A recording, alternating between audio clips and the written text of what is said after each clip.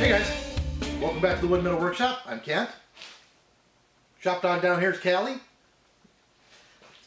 How you doing, baby girl?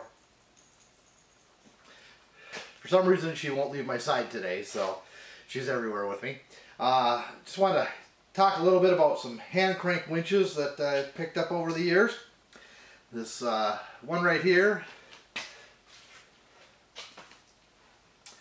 This one right here is a Gold Foundry and Machine Works from Independence, Missouri.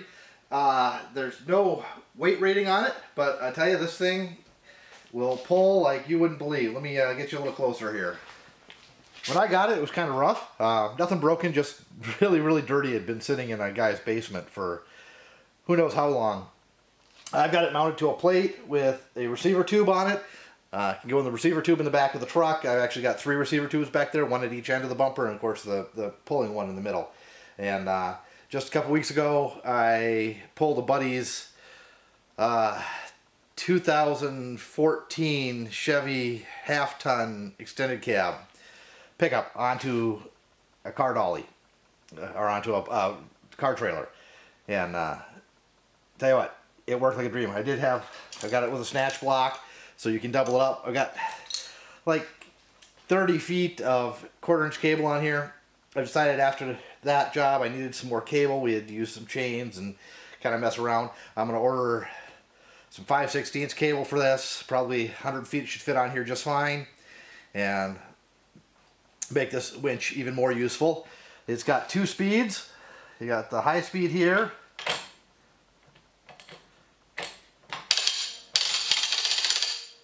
and then pull the pin. You got the low speed over here. I'm going to flip it open.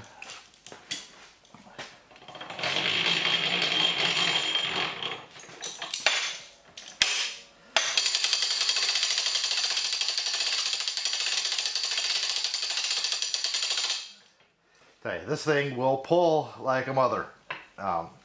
Best part is, you don't need any batteries. Just a little bit of hand power and away you go, and you can move a lot of heavy stuff with the truck. I've got a winch on the front that I don't have hooked up at the moment. I've got to order cable for that as well. Just haven't gotten around to doing it. But this one in the receiver does a heck of a lot of work. I've also got a receiver tube on my big trailer that I can use this in as well. So that's that one, and then we'll move over to this other one. This one's a Beebe Brothers out of Seattle, Washington. It's a Sure Worm winch, 500-pound capacity, and it's just a little worm drive unit. Don't have this one mounted to anything,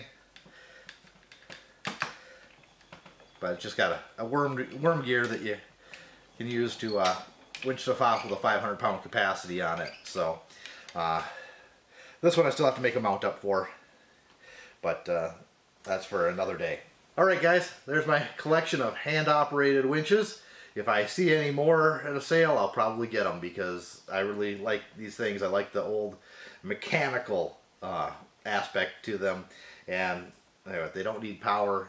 You're not going to kill your truck battery, and they do the job. So, alright guys, thanks for watching, and we'll catch you in the next video.